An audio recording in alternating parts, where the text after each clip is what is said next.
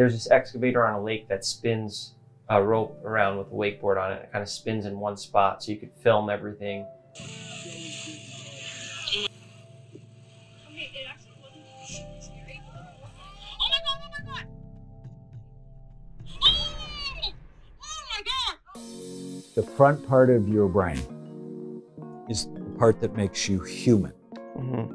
And when it's hurt, you can be impulsive and say things maybe you shouldn't say or do things you shouldn't do. Yeah. Sounds about right. And that's why we have to fix it.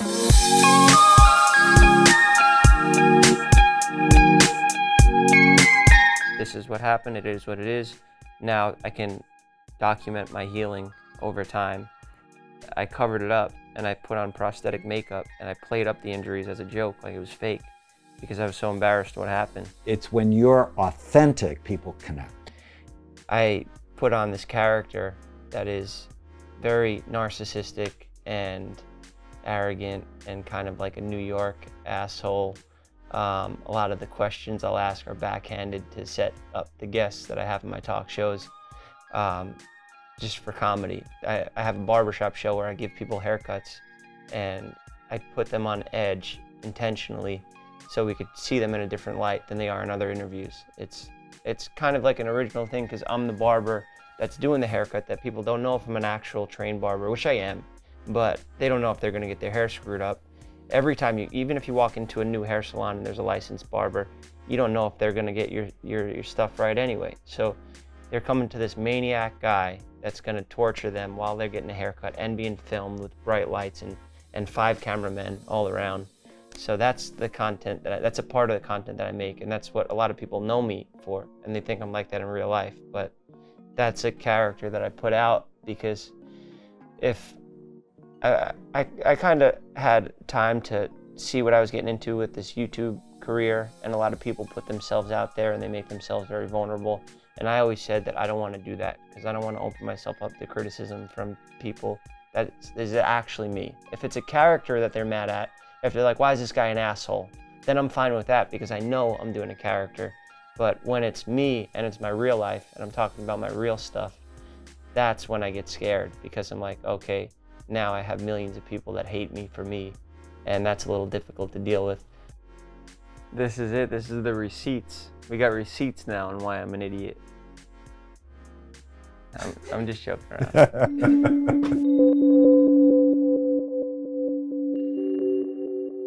I have an addiction, huh? Like I'm an addict. Are you able to tell that? Yes. I'm addicted to candy. I could have a piece of candy and then I'll end up, you know, down in 3 bags of Skittles. How much weed am I allowed to smoke? I'm sorry? How much weed can I smoke? None. 0? 0. Okay. Only if you want to close the hole. Okay. That's where I get my ideas from sometimes. Sometimes a little weed gives me a $1 million idea. I don't know, does that sound dumb to you? You're looking at me like I just said something completely idiotic. I don't want you hurting your brain. Okay. I want you loving your brain. And where that's am I going to get one my question. ideas? How am I going to pull them They out? come when your brain is healthier, you make more money. Because when you get a great idea, you'll be able to follow through. I could see that with alcohol. I was numbing my brain, and there were so many parts of it that I didn't unlock because I was hungover. I was either depressed the next day because of the aftermath of alcohol, and I thought at the time of drinking it, it would give me confidence and make me funnier and more charismatic and likable, the life of the party. But in turn, that would just make me worse the next day when I have to film videos for millions of people. And yeah, cool, I was funny to my 5 idiot friends the night before, but now I have to go and entertain millions of people, and my brain's not as sharp as it should be. So that's why I switched from drinking alcohol to smoking a little weed, so I could still get a disconnect kind of from stress and reality and come up with funny ideas for, you know, I'm creating content every day. So I have to come up with ideas every day, every night. And this is throughout the stress of my life, so it gets difficult sometimes. Sometimes I need to de-stress and be like, okay, let's think of some funny stuff. There's a lot of pressure because when you don't post on YouTube for a while and you take time off, you kind of have a sense of you have to make a huge comeback.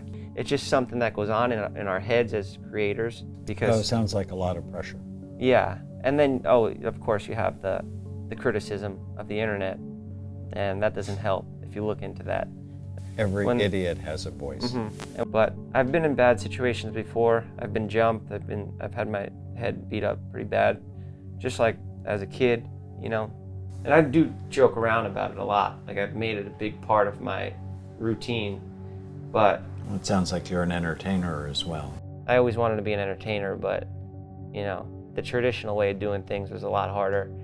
I try to turn the negatives into positives, and if I could be self-deprecating and use that as a joke that I could translate into dollars and use that to translate into helping people or whatever I could do, then, you know, that's the only way to deal with it. I feel like, what else am I gonna do? Sit around and cry, feel sorry for myself, you know?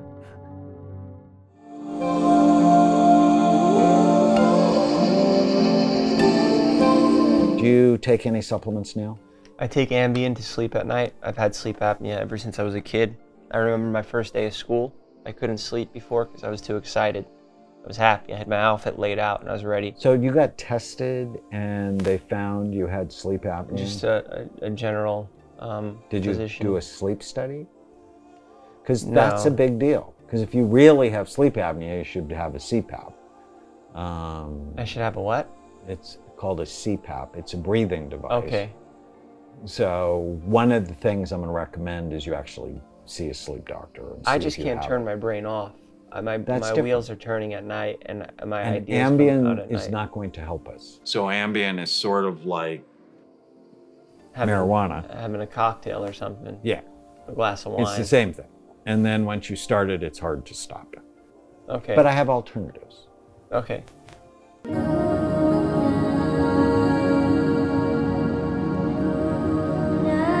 I seek that validation. I guess I just wanted to push myself to make something bigger, so I thought I'd make a documentary on skydiving, on learning how to get certified and jump out of a plane by myself. I'm scared of heights, and I'm obviously scared of death. I thought it would be a good, just a good piece. I could make a good piece out of it because I was so scared in the beginning, and then at the end I would be so comfortable, and you could see this all in this short piece that we would be able to make, and hopefully it would help people out. I mean, it's kind of nuts. You don't really get over the fact that you're jumping out of a plane. And you had 25 jumps? So the school requires 25 jumps to graduate. I was at about 18. Any idiot with $300 could jump out of an airplane. I admire you. It's like I have this fear, I'm going to face it, I'm going to film it. I admire that. And then what's the deal with boxing? I love combat sports, so you know I just reenact what I see on TV. With YouTubers, it's like become this new form of income for some creators, where they're able to just fight somebody, get in the ring. Well, you know, you got pillows on your fists, but it is a fight, and you're able to make a couple $1 million when you have no fighting experience. I know one of our young influencers, Logan Paul. His brother decided to get involved in that. He's doing great now. He redeemed his career. A lot of people did not like him, and he found a way to profit off of that. He found a way to monetize hate. So if you could turn a negative into a positive. I just want you to be more anxious about protecting your brain. You actually had a hematoma when you were little, and you had a baseball. Yeah. Yeah, I had injury. a baseball off the back of the head. Right. The third baseman threw it to the first baseman, and I was the pitcher on the side warming up, and it clocked me right in the back of the head and put me out. It's the only other time I've been knocked out in my life. I did the big NFL study. When the NFL was lying, they had a problem. And 2007, CTE? Anthony Davis came to see me. He's the Hall of Fame running back from USC. His brain was a mess. And just on the supplements, a couple of months later, he was dramatically better. And then I scanned him. I have his scans 10 years apart. they're much, much better. Okay. 80% of my players, and I published this in a scientific journal, on the supplements and lifestyle changes, 80% of my players were better. Better memory, better mood, better sleep, better motivation. So I'm pretty excited about that. Yeah, that's And great. they have brains that were often worse than your brain. If you leave here and you go, Dr. Amon's crazy, I'm going to go back to drinking, No. your brain's going to look like this. So if we don't do anything, it's not going to be good. Oh, no.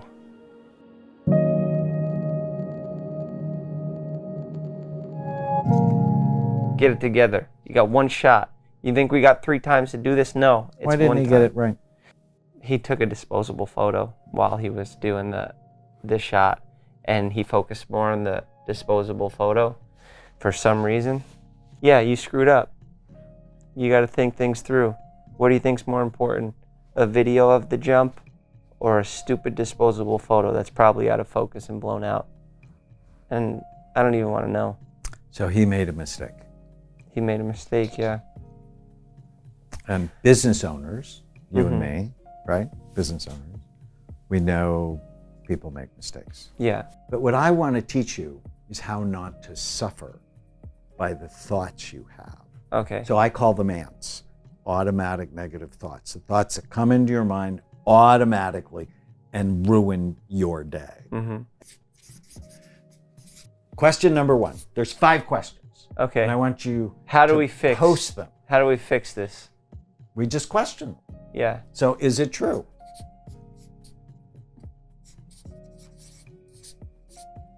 And I'm not a fan of positive thinking. Yeah. Because positive thinking is I can go home and get wasted tonight and I'll be fine. I'm a fan of accurate thinking. Yeah. I need to take care of my brain because it's hurt. So If you try to solve a problem with getting wasted, you're just going to get yourself another problem in the morning. that's right. So let's just go with he's an idiot. Is that true? Partially. Partially. So it already begins to crack it. The second question is it absolutely true? Okay. Is it absolutely true? The answer is probably no, or you wouldn't have kept him. No, yeah, it's no. He's not absolutely an idiot. Question 3. I love all these questions. How do you feel when you believe the thought, he's an idiot? How does the thought make you feel? It makes me feel, When you have this thought, you feel confused, yeah, angry, yes, and stressed. yes, So this thought isn't serving you. yeah, It's not making your life better. Question number 4. How do you feel, or how would you feel without the thought? If you couldn't have that thought, how would you feel? If I didn't have the thought of him being an idiot, I would probably feel a lot more confident. Yeah, the But best if thing I'm about- going around thinking Jeff's an idiot, Yeah, I'm always unhappy. you're right. My favorite question is number 5, and it's the opposite. You know, sometimes I put a lot of responsibility on everybody, to handle more than just one job. And yeah, You're the CEO yeah, of your company, right? Yeah. I mean, and you've grown a big company. It's amazing what you've done.